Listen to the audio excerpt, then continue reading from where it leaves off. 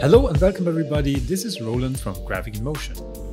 Today I'm excited to present my newest premium Houdini tutorial, now available on Patreon. It's been a labor of love and I'm sure you'll find it incredibly helpful. With this two-part tutorial, you will learn how to create this amazing snow dissolve simulation with Vellum Grains in Houdini. In the first part, we will focus on the simulation. We will create a basic 3D object and we'll turn it into grains. Set up a wind force to blow the snow away. And then we will manipulate some of the attributes to create clumping and this dissolve effect.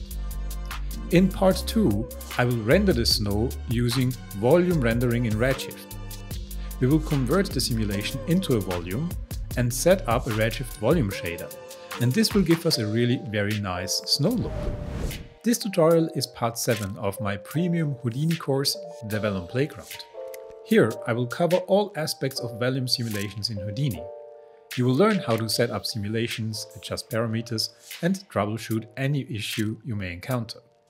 With this knowledge you will be able to create realistic and dynamic simulations in Houdini, whether it is cloth tearing, balloon inflation, snow simulations, hair and liquids. Plus you will get tips and tricks to help you get the most out of the software. So don't wait any longer, join me on Patreon and start creating amazing simulations today. The link is in the video description.